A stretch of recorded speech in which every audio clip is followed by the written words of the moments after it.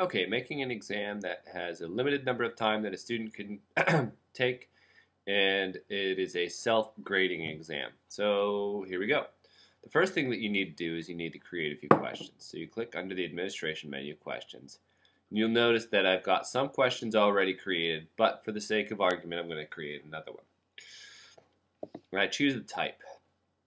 You might think calculated is what you want, but it's not unless you're doing math.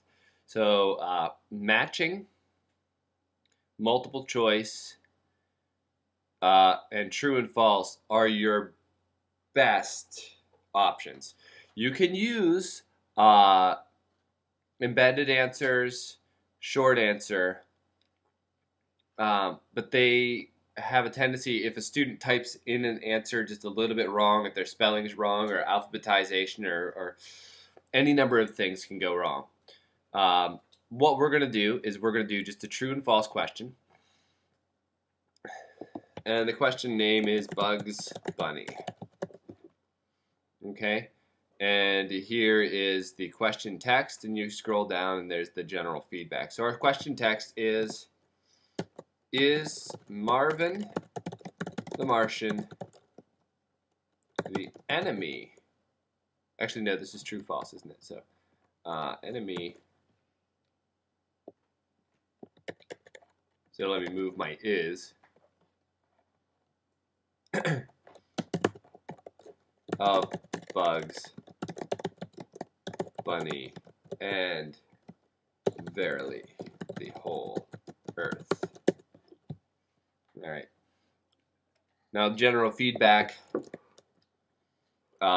This can just be whatever kind of feedback, depending on how many times I want the students to be able to take the quiz. So find my space modulator. Now notice right here, default question grade and penalty factor is 1. So default grade, if they get it right, they get 1 point. If they don't, they lose a point. Feedback for the true response, correct, and then wrong, sorry. And here the correct answer is false. We want to switch that to true. So Marvin the Martian is the enemy of Bugs Bunny. Check for typos, apparently. And verily the whole earth. So the answer to that is obviously true. Double check to make sure that's correct.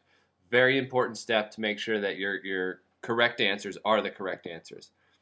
So we click Save Changes, and there you go.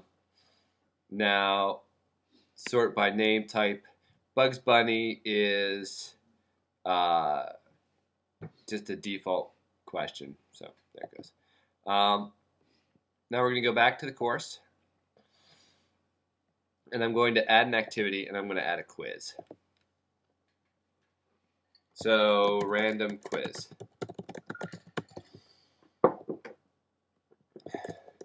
Can you answer for bonus? Okay.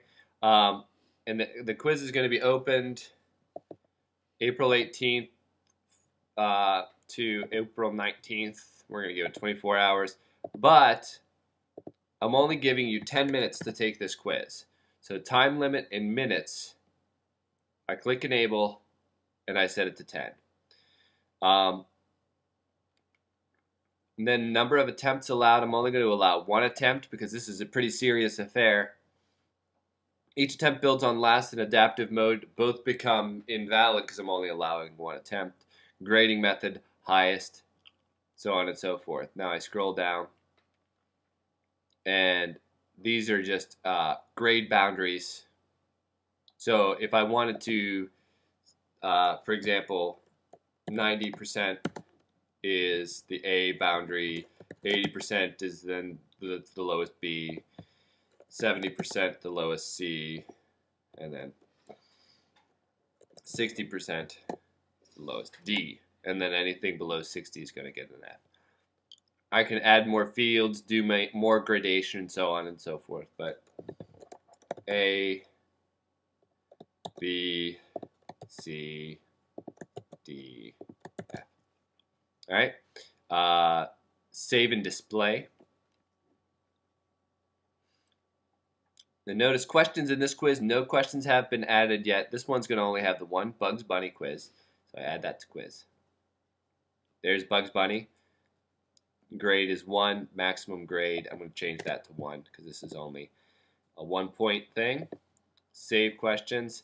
Now I'm going to click on Preview. Marvin the Martian is the enemy of Bugs Bunny and verily the whole earth. And I'm going to say true because I'm a smart guy and I know the answer. And I click Submit. Notice it gives me my time remaining, the answer. And there we are. Submit all and finish at the end of the quiz. And it gives me a warning. I click OK. And there it is. Grade 1 out of 1, 100% feedback. A. So there you go. It gives me all of the scores and everything, and this is what you would get to see as a student.